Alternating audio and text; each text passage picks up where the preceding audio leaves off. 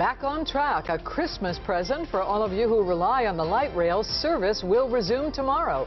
Hello, everybody. I'm Denise Koch. And I'm Vic Carter. Welcome to those of you watching on CBS News Baltimore and on WJZ TV.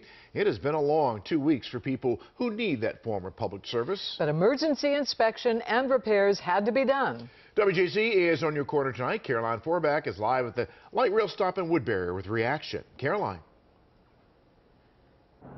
Well, not only is the light rail back in service tomorrow, but it will be free throughout the holidays until January 2nd. And riders we talked to say they didn't really fully appreciate how vital the light rail service was to the city until it was gone.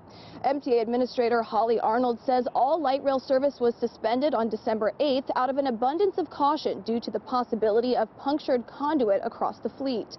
Officials say they worked closely with the contractor to ensure inspections and repairs were conducted in an accelerated manner. In the meantime, MTA offered free shuttle service at all light rail stations.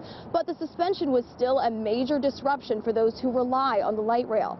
In addition to service being restored, MTA also announced they applied for $225 million in federal grant opportunities to support further investment in the light rail system. This is great news for riders like Ross Reinhardt, who says he's had to find alternative ways to get to work for the past 2 weeks while the light rail was down. That's beautiful news. It's a big relief for sure. So it's good that there's going to be some investments in the system. Hopefully that plan stays on track and it actually comes to fruition.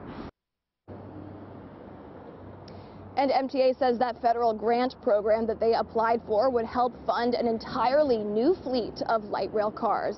We'll have more from riders and on the future of the light rail system later tonight. For now, reporting live here in Baltimore, Caroline Forbach for WJZ.